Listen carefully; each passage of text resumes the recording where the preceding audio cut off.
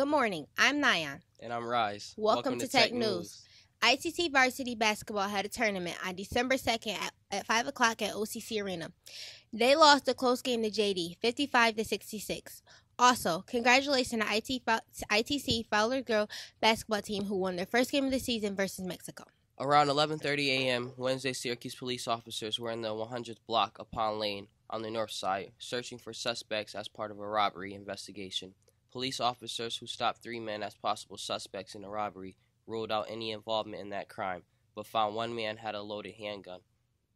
Mr. Flanders is still accepting donations for the holiday drive. They're accepting clothes, processed food, and toiletries. Look for the red band outside his room on the second floor.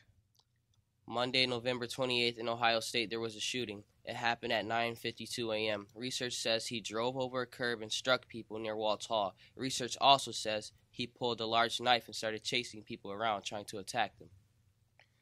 Someone said they didn't see anyone get stabbed, but everyone was yelling and running around panicking. The Ohio State student made a post on Facebook saying he was sick and tired.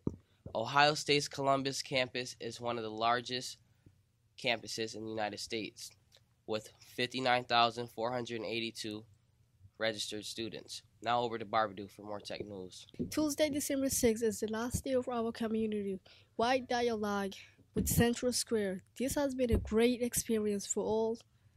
Now back to the main desk. Thanks, Barbadoo.